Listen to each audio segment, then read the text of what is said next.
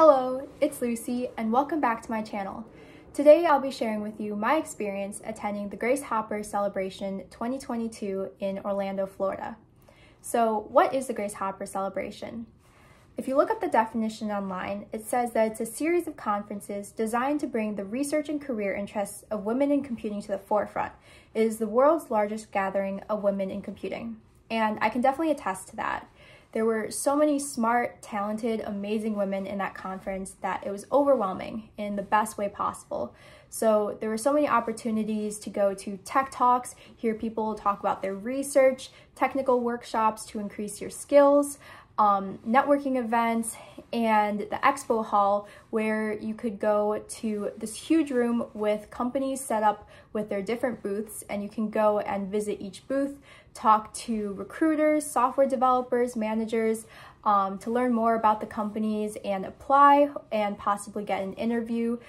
So this is a great opportunity for people looking for internships and new grad roles and early career roles. So personally, I was able to get a number of different interviews that led to internship offers, which I'll share about in a little bit. So let's get started.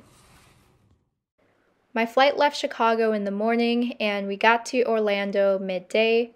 Here is the Hyatt Regency hotel that we were staying at. I had one roommate and she was also from Northwestern University. And the location was super convenient because it was right next door to the Orange County Convention Center where most of the events were taking place. So we grabbed something to eat and then went off exploring. So as you can see here, this is how we got to the convention center. We took the sky bridge, which led directly to the entrance of the convention center where I went and registered and grabbed my badge. And here's what it looks like, super cool. If you go up the escalators, you can go to the expo hall, and this is where all of the big companies set up booths, so you can go and talk to them, talk to recruiters, get your resume in. It was really neat. It was definitely super crowded, and a lot of the big companies had really long lines to wait in, so it often helped to come early in the morning or maybe later in the afternoon when the crowds died down. Since it was my first day, I tried to get to as many companies as possible so that I could introduce myself and so that I could get all the swag before it ran out. So here you can see me walking down the escalator with 2 full bags of swag.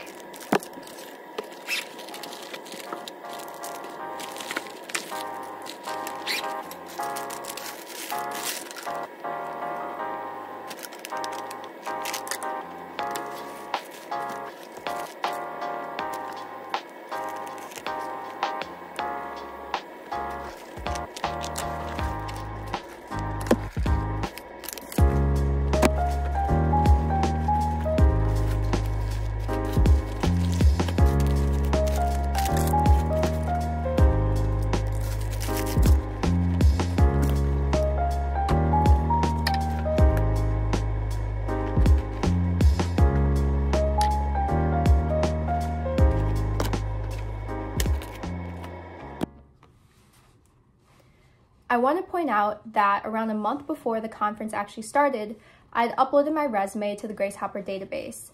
And my reason for doing so was so that companies could look at my resume and see if they were interested in me before the conference had actually started. And many of those companies reached out to me via email and asked me to start their interview process or to apply to their internships. So I started actually interviewing around a month before the conference started. And in particular, Dropbox had reached out to me to complete their coding challenge. And it took around 2 or 3 hours. And then afterwards, I found out that I was moved on to the next round. So I actually attended an info session to learn more about Dropbox and their culture. And then after that, I had an interview with a recruiter to just learn more about myself. And then after that, I had a final round interview, which was 3 or 4 hours long, and it was with 3 different interviewers. So the first one was a software engineer, and I was asked to do a coding challenge and explain kind of my thought process and time complexities and build off of it on how I could improve it. And then my second interview was with another software engineer, and I was asked to do a code review. So for example, it was kind of like if I was working at Dropbox and one of my coworkers had submitted a PR, then I would give it a code review and kind of look at the code and see what's wrong, what could be fixed, what could be cleaned up, and just give feedback. And then the final interview was with a software engineering manager, and he asked me a number of technical questions and behavioral questions about my past experiences. And then after all of that was done, I heard back a couple of weeks later, actually right before the conference had started, that they extended an offer to me. So I was super excited about that. And I had also found out that they had invited me to Disney World, specifically in Epcot, for a night for only people who had offers for the following year. So it was a much more like private event where I could really get to know a lot of the Dropbox employees. So I'll share more of that now. I met up with the other Dropboxers at the front of Epcot, and see if you can spot me in the first row. Then we headed into the park, and it was really beautiful outside because the sun was setting. And then we found ourselves a seat at the tables, and waiting for me was an envelope with my name on it and a really sweet letter that was written and signed by all of the people who attended the Grace Hopper conference. And I also received a cute little travel jewelry box that has Dropbox's logo on it. There was an all-you-can-eat buffet and dessert bar, and afterwards we headed off to see the fireworks.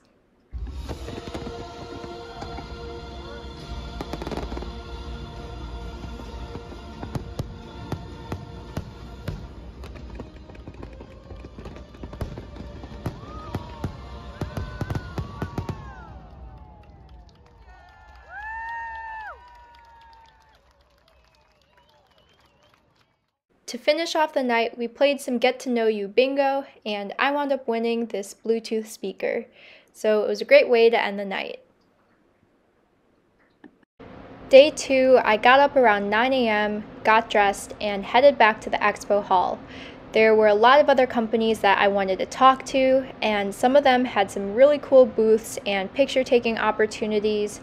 Like, for example, Tesla brought in one of their electric cars, and Ford also brought one of their electric cars. So I went and walked around for a bit, and I also had lunch. So if you can see in the back of the room, there are a lot of different food options, and I had a stipend that I could use to get food. So here I got some tacos, and then here is my haul from the second day.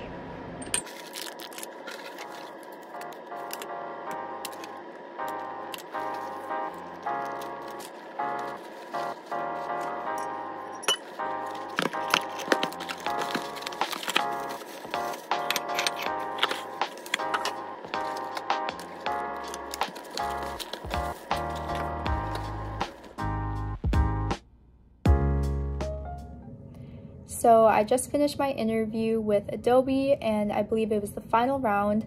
I spoke to an engineering manager on the digital experience team, and it was super interesting learning about the work that they do.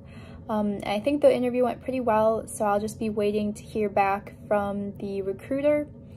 And then this morning I went to the expo hall and talked to some more companies, got some more swag, ate lunch.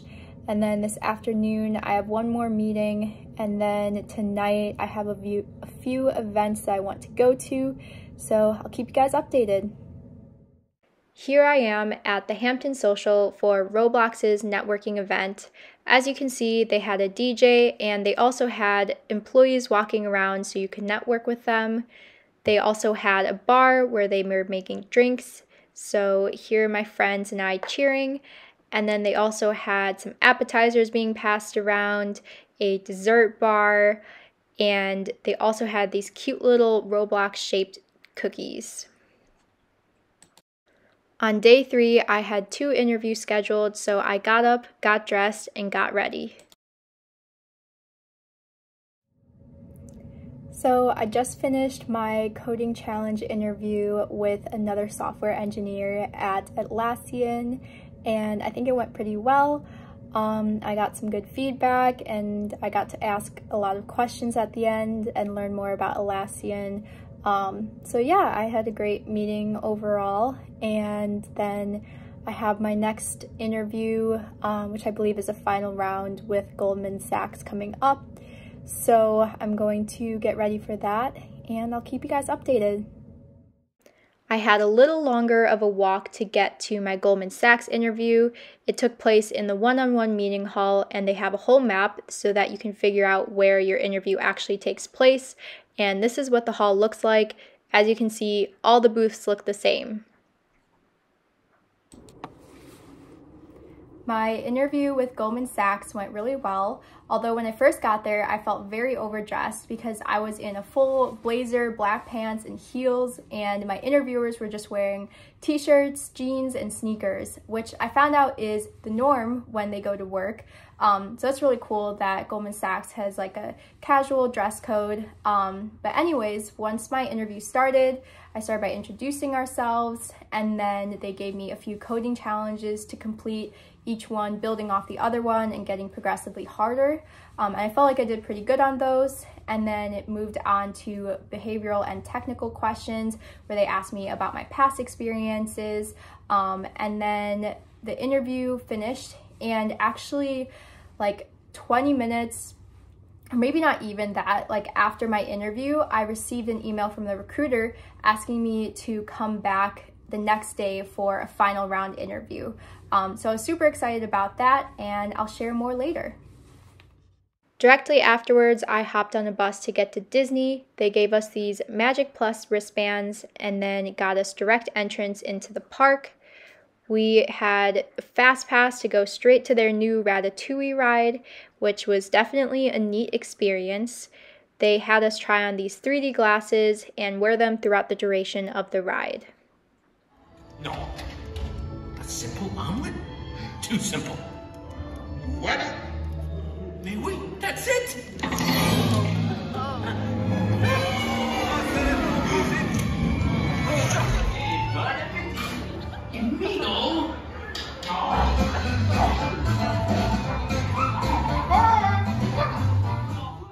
After the ride, we walked over to a private venue where they had all-you-can-eat buffet and dessert. And right as the fireworks were starting, our wristbands began to buzz and light up in time with the fireworks and the music.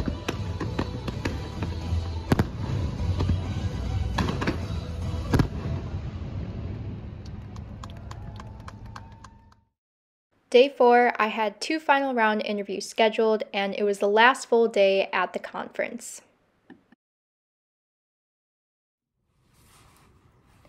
My final round interview with Goldman Sachs went really well. I was interviewed by a senior engineering manager, and she was so incredible. She had almost 20 years of experience at Goldman Sachs, and she had experience in software engineering, cloud services, DevOps, like you name it. So it was really cool to talk to her about my experiences and her experiences, and it honestly really felt like more of a conversation rather than an interview, which is always a good sign because it just shows that you're a good culture fit, you're easy to talk to.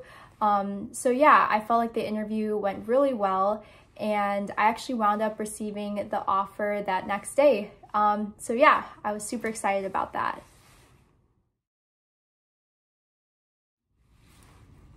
Directly after my final round with Goldman Sachs, I had another final round with JP Morgan, and they were literally back to back. So I was running across the conference trying to make my JP Morgan interview.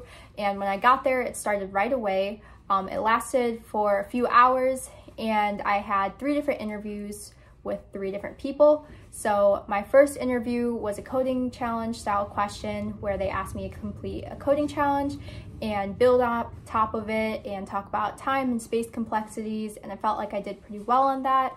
My second interview was more of like technical questions. So I remember distinctly one of the questions was, describe to me all of the elements in a full stack application, and luckily I had a lot of experience with full stack, so I felt like I did pretty well on that question. And then my final interview was a behavioral, where I was just asked about my past experiences, asked questions about like what if scenarios. So overall, I felt like it went really well. And I actually did wind up receiving the offer from JP Morgan as well. So yeah, really awesome day of interviewing. I had to get a picture in front of the iconic Grace Hopper celebration sign, and afterwards I headed over to the closing ceremony to see Jessie J perform live.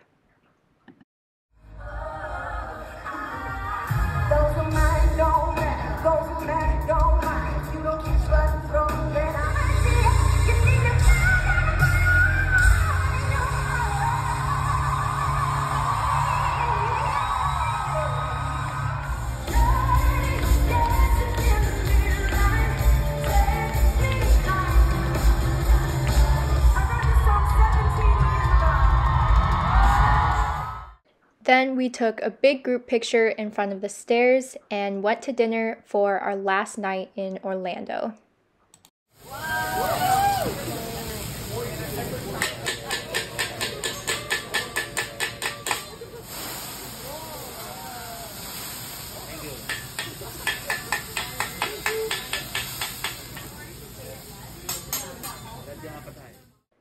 Here's a collection of all of the swag that I got while I was at the conference, so I definitely won't be running out of t-shirts anytime soon. So thank you for watching, I hope you enjoyed, and if you have any questions, leave them in the comments below, and I'll see you next time. Bye!